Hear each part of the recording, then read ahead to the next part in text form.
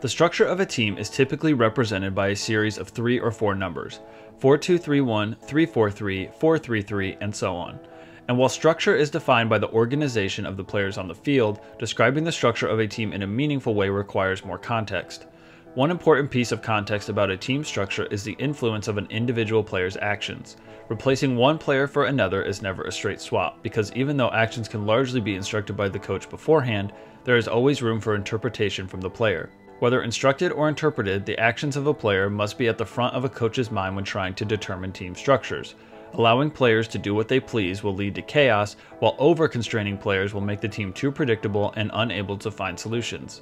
So coaches must find a way to provide solutions that are able to simplify problems for their team and also adaptable enough to not become too predictable for the opponent. Another important piece of context when discussing the structure of a team is the fact that the structure changes depending on the moment of the game.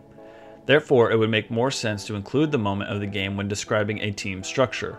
When I say moment, I mean all of the different variables that affect the state of the game, like which team has the ball, what part of the field is the ball in, which phase of play is the team in, what's the score, how much time's left, and so on.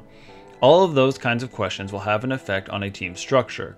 The structure of a team trying to counterattack while losing by a goal with 2 minutes left will look much different than the structure of that same team if they were defending while leading. So when trying to discuss a team structure, the two biggest variables that need to be taken into account are the current state of the game and the interactions between individuals on the pitch. When comparing team structures, it makes sense to think about this on a spectrum from rigid to fluid.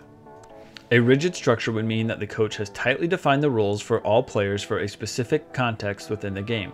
Let's take an example of a team that plays in a 4-3-3 formation. When building out of the back, a coach implementing a rigid structure might give instructions to the fullbacks that when the ball is on the opposite side of the field, they need to tuck in and form a back three with the center backs to give an option to circulate the ball quickly and to provide defensive cover in case of a turnover. However, when the ball is on their side of the field, they need to push forward down the wing beyond the central midfielder to provide width and give an option to progress the ball. These are very direct instructions that tell the fullback how to act in a given situation. On the other end of the spectrum, a fluid structure would mean that the coach only gives a loose definition of the roles for the players. Taking the same example of fullbacks building out in a 4-3-3, a coach implementing a more fluid structure might tell the fullbacks to force an overload on whichever line has possession of the ball.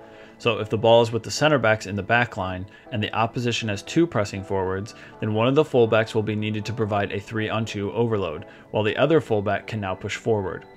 This concept would apply to the midfield and forward lines as well, and the coach doesn't say where or how to make an overload, leaving the implementation up to the players.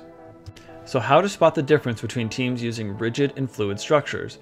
The first sign to look for in a team would be to observe the movements of the players off one another. If a player continually pops up in different positions all over the field, this is probably a fluid structure. However, some caution needs to be taken when using this approach because teams can have complicated movement patterns that are scripted ahead of time. So while the player may appear to be moving fluidly from one position to the next, the coach may have told the player exactly when to move based on the state of the game. One way to tell this apart from a fluid structure is to see if these movements happen consistently throughout the game. If the right fullback always overlaps the right winger when the winger tucks in to get the ball, that does not mean this is a fluid attacking system. Another sign to look for when deciphering between rigid and fluid structures is to see whether a team structure changes based on the state of the game. So if a team builds out of the back with the exact same players in the exact same shape no matter how the opposition is pressing, that is an example of a rigid structure. If a team only drops an extra man into the build-up to deal with the high press, then that can be a sign of a more fluid structure. Another thing to note is that no type of structure is inherently better than another. Not all of the best teams play in a fluid structure and not all of the worst teams play in a rigid structure. Both types come with advantages and disadvantages. Rigid structures allow teams the advantage of always knowing what fellow teammates are doing. This helps when playing against higher quality opposition as it allows players to focus on stopping the quality of the opponent instead of worrying about the positions of teammates. Rigid structures can also be used in order for teams to carry out more complex game plans. Pep Guardiola teams are a great example of teams that carry out extremely complex game plans through rigid instruction. Think of some of the most notable tactical innovations that are brought up when talking about Guardiola. False nines, inverted wingers, and inverted fullbacks were all tactical ideas executed with the intention of following the game plan. For example, there's an interview where Thierry Henry talks about not being allowed to move in from the wing until the ball was in the final third. Henry scored, but was then substituted at halftime because his goal came from going against a rigid structure defined by Guardiola. This type of rigid structure requires players with extreme soccer intelligence to be able to carry out all of the complex instructions. Fluid structures, on the other hand, allow teams to adapt easier to the context of the game. When something is not working in a fluid structure, players are able to adjust and find a solution on their own. One example and a great counter to Guardiola is Jurgen Klopp. His Liverpool side clearly displays a more fluid structure. The forwards in his 4-3-3 are allowed to drop deep for the ball, but are also required to stretch the back line of the opposition vertically. In order to do both, they need to understand when they are needed in one position or the other. Fluid structures are difficult to teach to a team because there's no exact way to play, so it requires a large commitment to allowing players to solve problems on their own and as a team without much intervention.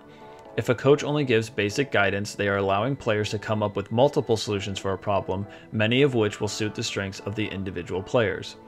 Fluid structures will require intelligent players who can solve problems, but most of all, it requires a team cohesion and understanding of one another to know what teammates are going to do, so a player can base their own actions off of their teammates.